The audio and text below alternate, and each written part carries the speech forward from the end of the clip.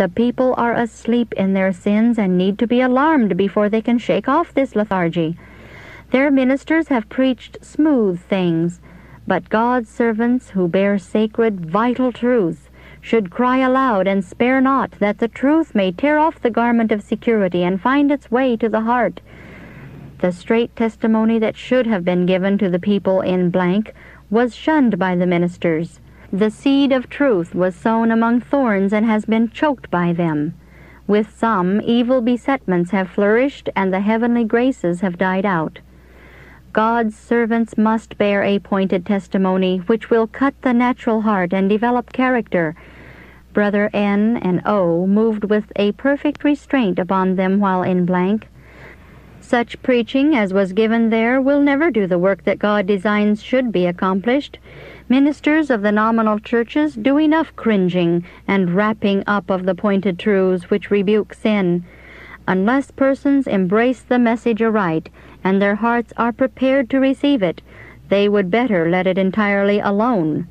I was shown that the church in blank have an experience to obtain, but it will be much harder for them to obtain it now than if the pointed testimony had been given them at the very commencement, when they first discovered that they were in error. Then the thorns could have been more easily rooted out. Yet I saw that there were men of moral worth in blank, some who will yet be tested upon present truth. If the church will arise and be converted, the Lord will return unto them and give them His Spirit. Then their influence will tell for the truth. Chapter 13. The Cause in the West. I have seen that men of worth have embraced the truth west, who will yet be pillars to the cause. When they can place their temporal affairs in a condition where they can use a portion of their means, they will do their part toward sustaining the cause. I also saw that some were willing to receive the truth brought to them by the liberalities of their Eastern brethren without its costing them anything. The brethren west should arouse and meet the expenses of their own states. God requires this at their hands, and they should feel it a privilege to do so. The Lord will prove them. He will try them to see if they withdraw their affections from the world and make their faith perfect by works. I saw that God's hand was stretched out to gather in souls in the West. He has been bringing out men who can teach the truth to others, whose duty it will be to bear the message into new fields. I saw that if the men who have moved from the East to the West and have endured the hardships of settling in a new country receive present truth understandingly, they will manifest a perseverance and decision of character in regard to the truth, similar to that manifested in securing to themselves temporal possessions, and will engage as heartily in the work of advancing the truth. If this corresponding zeal is lacking, the truth has not yet had its saving, sanctifying influence upon them. I was pointed back to a meeting in blank. Brother P felt the burden of the cause, but R had a spirit of opposition. His testimony was not in union with the work of God, and he brought grief and burden upon those who were laboring for its advancement. But it would have been better for the cause had he been suffered a time longer, and the brethren borne the confusion he caused. I saw that Brother P moved unwisely in his case. It gave R and the enemies of our faith the advantage. Brother P should have waited until R's religious character was more fully developed. He would soon either have united with the remnant people of God or been left one side. But R obtained sympathy on account of his age. He had partaken of the spirit of the messenger party, and his whole course was darkened by it. His wife has an excitable, bitter spirit, and has been zealous to spread false reports. She acts the part to her husband that Jezebel did to Ahab, and stirs him up to fight against the servants of God who bear a pointed testimony. Their influence east has been decidedly against the spirit of the truth and those who have devoted their lives to labor for its advancement. There is a class east who profess to believe the truth, but who cherish secret feelings of dissatisfaction against those who bear the burden in this work. The true sentiments of such do not appear until some influence opposed to the work of God arises, and then they manifest their true character. Such readily receive, cherish, and circulate reports which have no foundation in truth, to destroy the influence of those who are engaged in this work. All who wish to draw off from the body will have opportunity. Something will arise to test everyone. The great sifting time is just before us. The jealous and the fault-finding who are watching for evil will be shaken out. They hate reproof and despise correction. Those who love the spirit of the third angel's message can have no union with the spirit of R and his wife. Chapter 14. A question answered. The question is often asked by those who fall under the influence of my enemies, "Is Sister White getting proud? I have heard that she wore a bonnet filled with bows and ribbons." I hope I am not getting proud. My manner of dress is the same as it has been for several years. I am opposed to hoops and to wearing unnecessary bows and ribbons. I have worn one velvet bonnet 2 years without change of strings except to cleanse them with soap and water. I put the same velvet upon a new frame and am wearing it again this winter. I believe Sabbath keepers should dress plainly and study economy in dress. Those who wish to talk will talk, though we give them no occasion. I do not expect to suit every taste in regard to dress, but I believe it to be my duty to wear durable clothing, to dress neatly and orderly, and suit my own taste if it does not disagree with the Word of God. Testimony 7. Chapter 1. The North and the South. January 4, 1862. I was shown some things in regard to our nation. My attention was called to the Southern Rebellion. The South had prepared themselves for a fierce conflict, while the North were asleep as to their true feelings. Before President Lincoln's administration commenced, great advantage was taken by the South. The former administration planned and managed for the South to rob the North of their implements of war.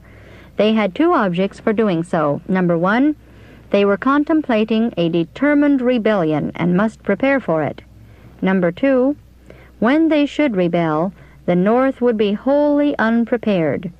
They would thus gain time, and by their violent threats and ruthless course they thought they could so intimidate the North that they would be obliged to yield to them and let them have everything their own way. The North did not understand the bitter, dreadful hatred of the South toward them, and were unprepared for their deep-laid plots. The North had boasted of their strength and ridiculed the idea of the South leaving the Union. They considered it like the threats of a willful, stubborn child, and thought that the South would soon come to their senses, and becoming sick of leaving the Union, would with humble apologies return to their allegiance. The North have had no just idea of the strength of the accursed system of slavery. It is this, and this alone, which lies at the foundation of the war. The South have been more and more exacting.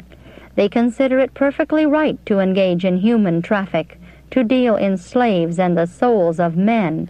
They are annoyed and become perfectly exasperated if they cannot claim all the territory they desire. They would tear down the boundaries and bring their slaves to any spot they please, and curse the soil with slave labor. The language of the South has been imperious, and the North have not taken suitable measures to silence it. The rebellion was handled so carefully, so slowly, that many who at first started with horror at the thought of rebellion were influenced by rebels to look upon it as right and just, and thousands joined the Southern Confederacy who had not had prompt and thorough measures been carried out by our government at an early period of the rebellion, even as ill-prepared as it was then for war. The North have been preparing for war ever since, but the rebellion has been steadily increasing, and there is now no better prospect of its being subdued than there was months ago. Thousands have lost their lives, and many have returned to their homes maimed and crippled for life, their health gone, their earthly prospects forever blighted. And yet how little has been gained. Thousands have been induced to enlist with the understanding that this war was to exterminate slavery. But now that they are fixed, they find that they have been deceived, that the object of this war is not to abolish slavery, but to preserve it as it is. Those who have ventured to leave their homes and sacrifice their lives to exterminate slavery are dissatisfied. They see no good results from the war, only the preservation of the Union, and for this thousands of lives must be sacrificed and homes made desolate. Great numbers have wasted away and expired in hospitals. Others have been taken prisoners by the rebels, a fate more to be dreaded than death.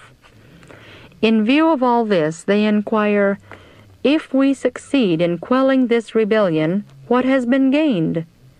They can only answer discouragingly, nothing. That which caused the rebellion is not removed. The system of slavery which has ruined our nation is left to live and stir up another rebellion. The feelings of thousands of our soldiers are bitter. They suffer the greatest privations. These they would willingly endure, but they find they have been deceived, and they are dispirited. Our leading men are perplexed. Their hearts are failing them for fear. They fear to proclaim freedom to the slaves of the rebels, for by so doing they will exasperate that portion of the South who have not joined the rebellion, but are strong slavery men. And again they have feared the influence of those strong anti-slavery men who were in command, holding responsible stations. They have feared the effects of a bold, decided tone, for it fanned to a flame the strong desire of thousands to wipe out the cause of this terrible rebellion by letting the oppressed go free and breaking every yoke. Many of those who are placed high in command to fill responsible stations have but little conscience or nobility of soul. They can exercise their power, even to the destruction of those under them, and it is winked at. These commanders could abuse the power given them and cause those subject to them to occupy dangerous positions where they would be exposed to terrible encounters with the rebels without the least hope of conquering them. In this way, they could dispose of daring, thoroughgoing men, as David deposed of Uriah. See 2 Samuel 11:14 and 15. Valuable men have thus been sacrificed to get rid of their strong anti-slavery influence.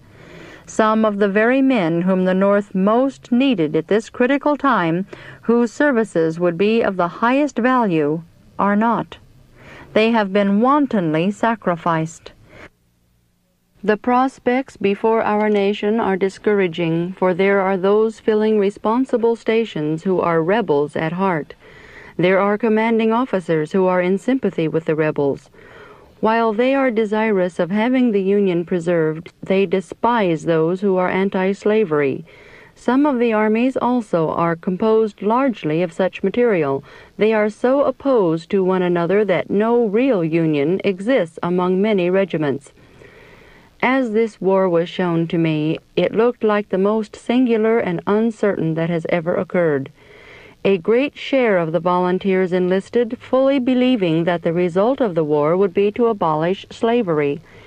Others enlisted intending to be very careful to keep slavery just as it is, but to put down the rebellion and preserve the Union. And then, to make the matter still more perplexing and uncertain, some of the officers in command are strong pro-slavery men whose sympathies are all with the South, yet who are opposed to a separate government. It seems impossible to have the war conducted successfully, for many in our own ranks are continually working to favor the South, and our armies have been repulsed and unmercifully slaughtered on account of the management of these pro-slavery men. Some of our leading men in Congress also are constantly working to favor the South.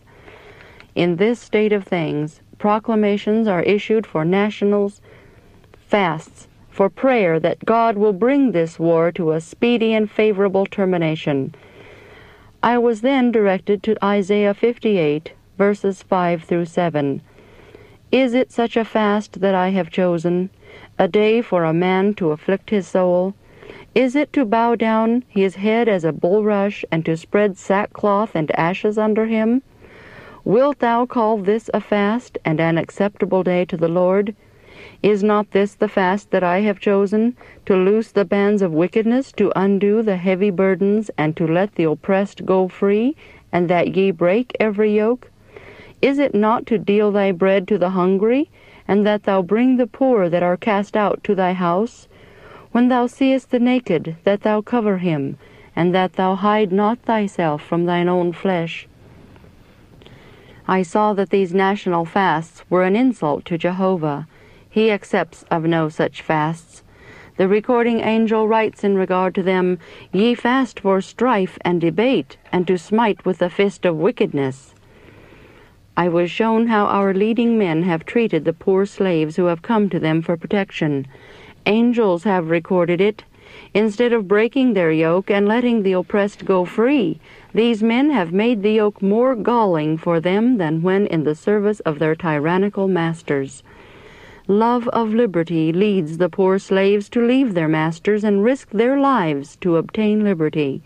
They would never venture to leave their masters and expose themselves to the difficulties and horrors attending their recapture if they had not as strong a love for liberty as any of us. The escaped slaves have endured untold hardships and dangers to obtain their freedom, and as their last hope, with the love of liberty burning in their breasts, they apply to our government for protection, but their confidence has been treated with the utmost contempt. Many of them have been cruelly treated because they committed so great a crime as to dare to make an effort to obtain their freedom.